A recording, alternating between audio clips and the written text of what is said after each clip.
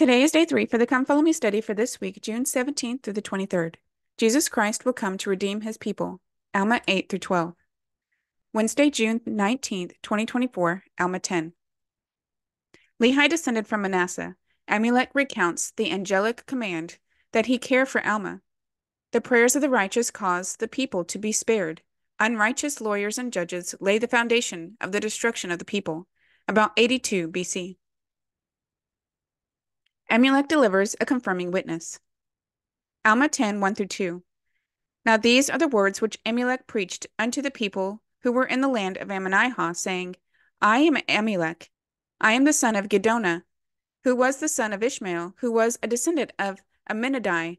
And it was that same Amminadai who interpreted the writing which was upon the wall of the temple, which was written by the finger of God. In his introduction, Amulek mentions he is the son of Gidonah, who is the son of Ishmael, who was a descendant of Amminadai, who interpreted the writing which was upon the wall of the temple, which was written by the finger of God. This is the only time Amminadai is mentioned, and our present Book of Mormon gives no further details concerning the writing written by the finger of God upon the wall of the temple. Evidently, an account of this incident was recorded on the large plates of Nephi, but Mormon did not include it in his abridgment. Alma 10:3. But Amminadai was a descendant of Nephi, who was the son of Lehi, who came out of the land of Jerusalem, who was a descendant of Manasseh, who was the son of Joseph, who was sold into Egypt by the hands of his brethren. In further identifying himself, Amulek mentioned that his forefather Amminadai was a descendant of Nephi, who was the son of Lehi, who was a descendant of Manasseh, who was the son of Joseph, who was sold into Egypt. Earlier in the Book of Mormon, it was mentioned that Lehi was a descendant of Joseph. However, Joseph had two sons, Manasseh and Ephraim. And this is the first time the Book of Mormon indicates that Lehi was a descendant of Joseph's eldest son, Manasseh. Elder Erastus Snow explained in 1882 the prophet Joseph informed us that the record of Lehi was contained on the 116 pages that were first translated and subsequently stolen, and of which an abridgment is given us in the first book of Nephi, which is the record of Nephi individually, he himself being of the lineage of Manasseh, but that Ishmael was of the lineage of Ephraim, and that his sons married into Lehi's family, and Lehi's sons married Ishmael's daughters, thus fulfilling the words of Jacob upon Ephraim and Manasseh in the 28th chapter of Genesis, verse 16, which says, And let my name be named on them, and the name of my fathers Abraham and Isaac, and let them grow into a multitude in the midst of the earth. Thus these descendants of Manasseh and Ephraim grew together upon this American continent, with a sprinkling from the house of Judah from Uluk descended, who left Jerusalem 11 years after Lehi and founded the colony, afterwards known as Zarahemla, found by Mosiah, thus making a combination, an intermixture of Ephraim and Manasseh with the remnants of Judah, and for aught we know, the remnants of some other tribes that might have accompanied Mulek. And such have grown up upon the American continent. Lehi's lineage as a descendant of Manasseh is partial fulfillment of a promise to Joseph of old. Shortly before his death, Joseph of Egypt related assurances that the Lord made unto him concerning his posterity. I have obtained a promise of the Lord, that the Lord God will raise up a righteous branch out of my loins. And it came to pass that they shall be scattered again, and a branch shall be broken off, and shall be carried into a far country. Nevertheless, they shall be remembered in the covenants of the Lord, when the Messiah cometh. Thus saith the Lord God of my fathers unto me, Wherefore the fruit of thy loins shall write, and the fruit of the loins of Judah shall write, and that which shall be written by the fruit of thy loins, and also that which shall be written by the fruit of the loins of Judah shall grow together into the confounding of false doctrines, and laying down of contentions, and establishing peace among the fruit of thy loins, and bringing them to a knowledge of their fathers in the last days, and also to the knowledge of my covenants, saith the Lord. Prior to their flight into the wilderness, Lehi and Ishmael, both descendants of Joseph, lived with their families in Jerusalem, which is part of the kingdom of Judah. One writer suggested an explanation for why Lehi's ancestry, though descended from Joseph, lived in Jerusalem, which for the most part was made up of descendants of Judah. Some students of the Book of Mormon have wondered how descendants of Joseph were still living in Jerusalem in 600 BC when most members of the tribes of Ephraim and Manasseh were taken into captivity by the Assyrians about 721 BC. A scripture in 2 Chronicles may provide a clue to this problem. This account mentions that in about 941 BC, Asa, the king of the land, gathered together at Jerusalem all of Judah and Benjamin, and the strangers with them out of Ephraim and Manasseh. These strangers out of Ephraim and Manasseh, who were gathered to Jerusalem in approximately 941 BC, may have included the forefathers of Lehi and Ishmael. Alma 10:4. And behold, I am also a man of no small reputation among all those who know me. Yea, and behold, I have many kindreds and friends, and I have also acquired much riches by the hand of my industry. Amalek recounted to the people of Ammonihah the circumstances surrounding his conversion. He was a wealthy man, of no small reputation in the community. He knew the ways of the Lord, but had hardened his heart against them until an angel appeared to him. Alma 10:5-6. Nevertheless, after all this, I never have known much of the ways of the Lord and his mysteries and marvelous power. And I said, I never had known much of these things, but behold, I mistake, for I have seen much of his mysteries and his marvelous power, yea, even in the preservation of the lives of this people. Nevertheless, I did harden my heart, and I was called many times, and I would not hear. What do you suppose Amalek meant when he said he was called many times, but would not hear?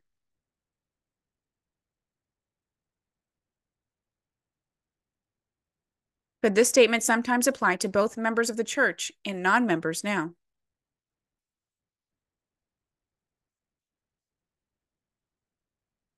Doctrine and Covenants 39.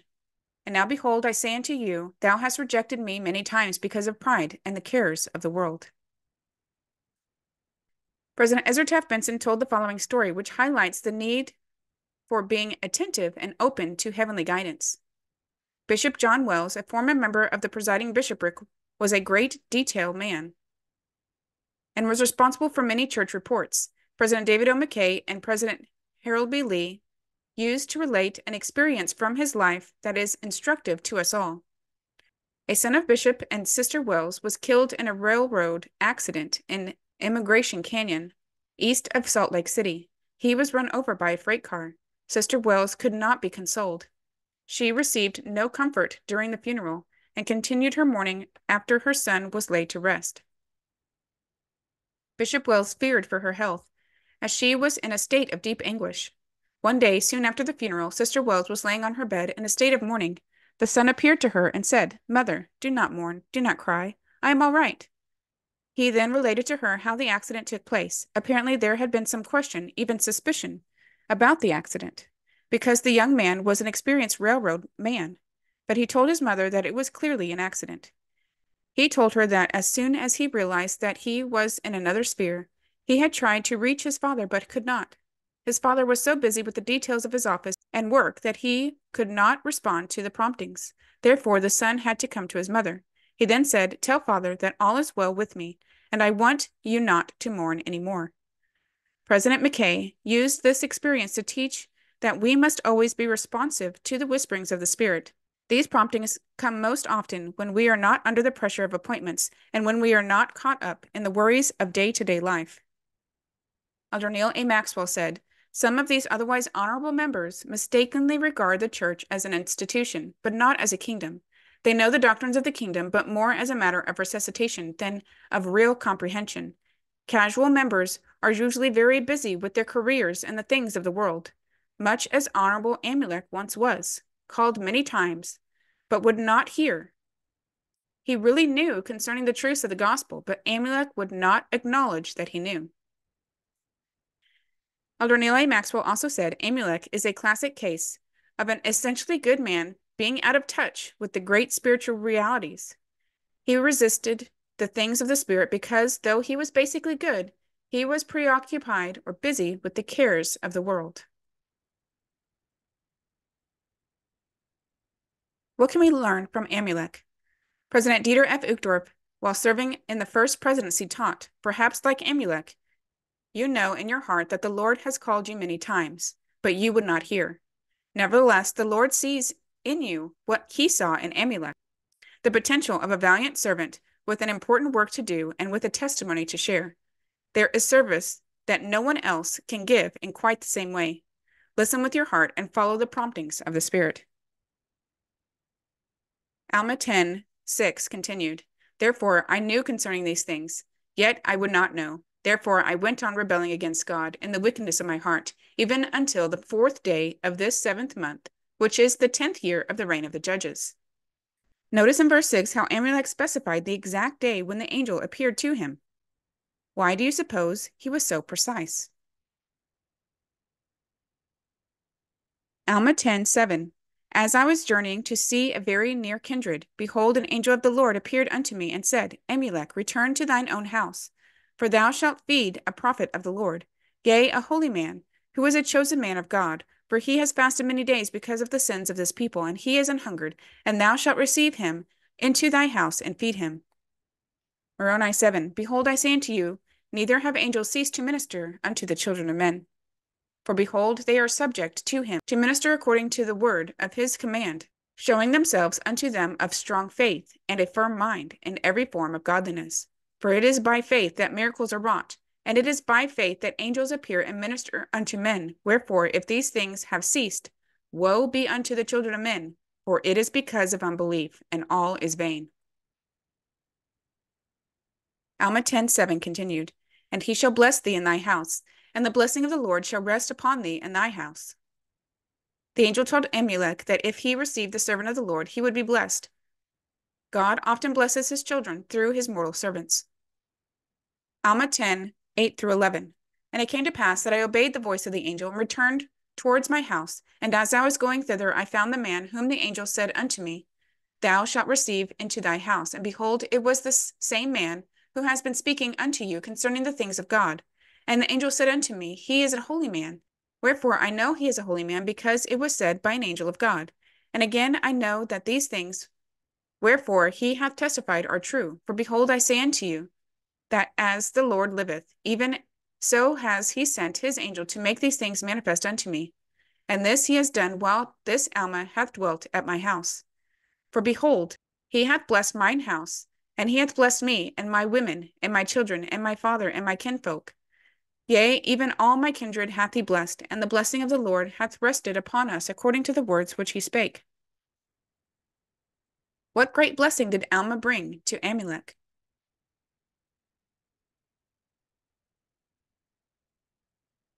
Doctrine and Covenants 84. And also all they who receive this priesthood receive me, saith the Lord.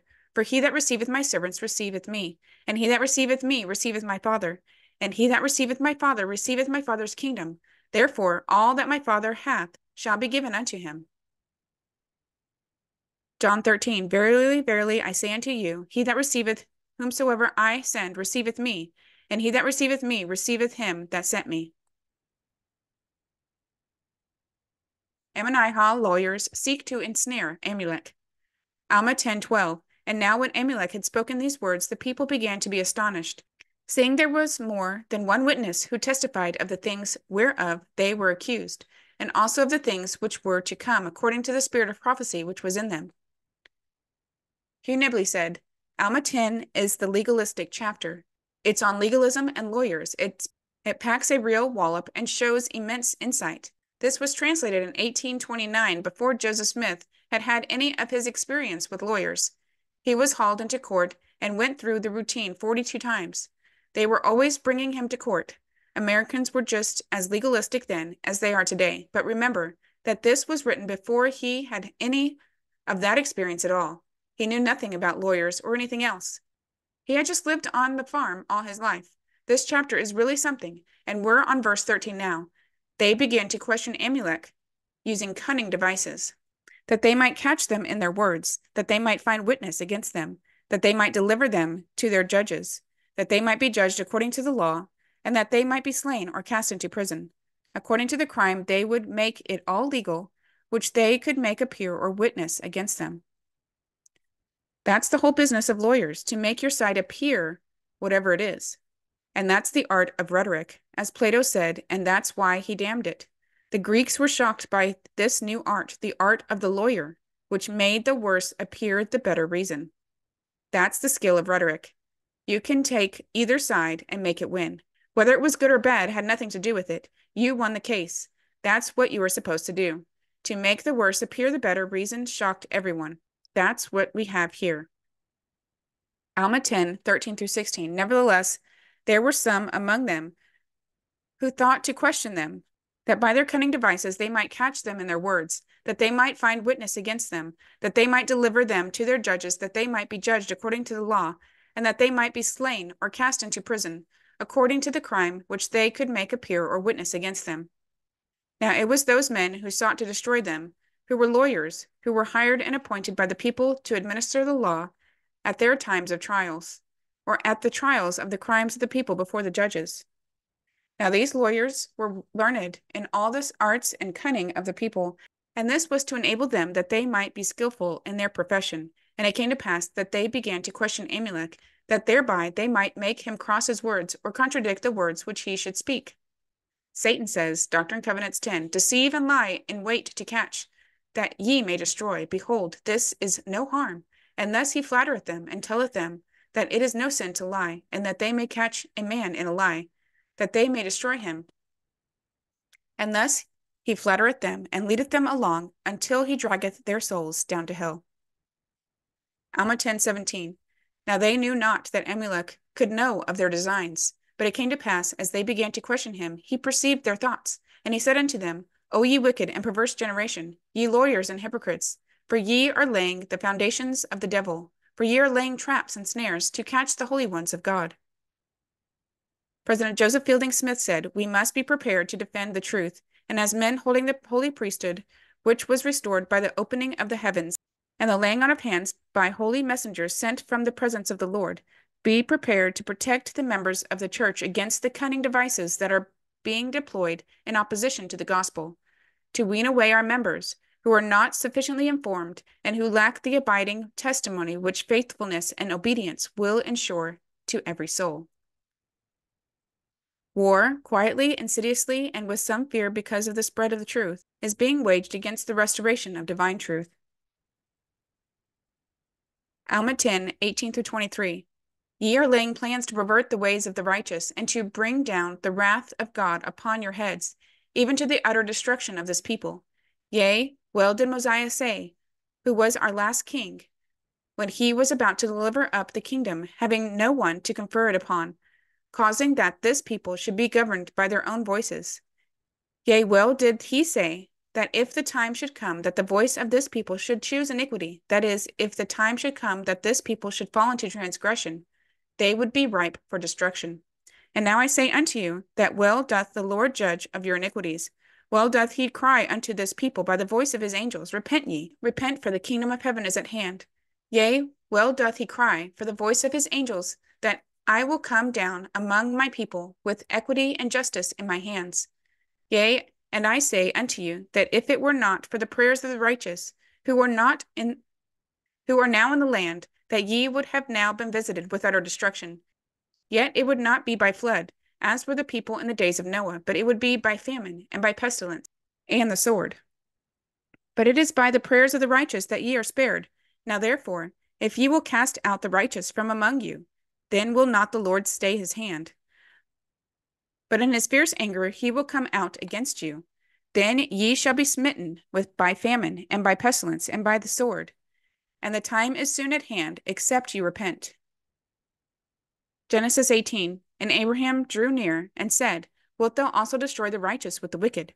Peradventure there be 50 righteous within the city. Wilt thou also destroy and not spare the place for the 50 righteous that are within? Peradventure there shall lack 5 of the 50 righteous. Wilt thou destroy all the city for lack of 5? And he said, If I find there 40 and 5, I will not destroy it. And he spake unto him yet again, and said, Peradventure there shall be 40 found there. And he said, I will not do it for 40's sake. And he said unto him, O let not the Lord be angry, and I will speak. Peradventure there shall 30 be found. And he said, I will not do it, if I find 30 there. And he said, Behold now, I have taken upon me to speak unto the Lord. Peradventure there shall be 20 found there. And he said, I will not destroy it for 20's sake.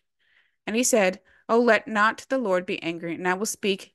Yet but this once, peradventure 10 shall be found there. And he said, I will not destroy it for 10's sake. Note in Alma 10:22 through 23, the effect that the prayers of the righteous had upon a nation. The prayers of the righteous also kept the Nephites from being destroyed later during the days of Captain Moroni and Samuel the Lamanite. President Spencer W. Kimball said the following about our day. There may be many, upright and faithful, who live all the commandments and whose lives and prayers keep the world from destruction. Elder J. Reuben Clark Jr. said, the Lord has made it plain to us that if we are not a prayerful people, if we fail to remember the King of this land, Jesus Christ, we can lose all of these blessings. We should hearken to the words of Amulek. And so it seems to me that what we need in this fair land of ours is a shining example of prayerfulness, and the Latter-day Saints are the people who are chosen to exemplify to the world the power of prayer. Every Latter-day Saint home should be a house of God, where the altar of prayer is ever in use, and where the proper example is set to our children in supplicating God for divine guidance in all our endeavors. Once the righteous are destroyed or removed from Ammonihah, the prayers of the righteous ceased to protect the city, and every living soul of the Ammonihites was destroyed. Elder Richard L. Evans said, if we don't change direction, we will arrive at where we're going. How might this apply to the people of Ammonihah?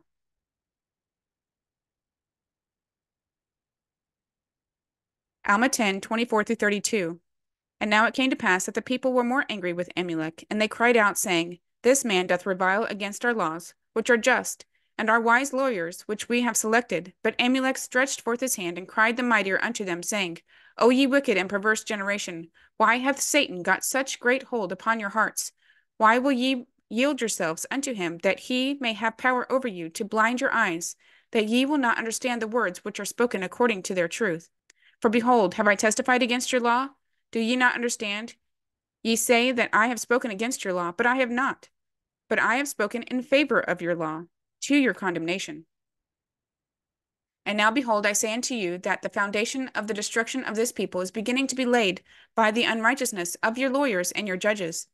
And now it came to pass that when Amulek had spoken these words, the people cried out against him, saying, now we know that this man is a child of the devil, for he hath lied unto us, for he has spoken against our law. And now he says that he has not spoken against it. And again he has reviled against our lawyers and our judges. And it came to pass that the lawyers put it into their hearts that they should remember these things against him. And there was one among them whose name was Zeezrom. Now he was the foremost to accuse Amulek and Alma, he being one of the most expert among them, having much business to do among the people. Now the object of these lawyers was to get gain, and they got gain according to their employ. This week's activity page could help you summarize the events in Alma 8 through 10 for your children. You might want to help them find principles that made Alma and Amulek good missionaries. For example, they didn't give up. They testified of Christ, and they worked together. A song about missionary work, such as I Want to Be a Missionary Now, could give your children ideas about ways to share the gospel with their friends. Invite them to list ideas they find and people they could share the gospel with. You might even let them role play what they might say or do.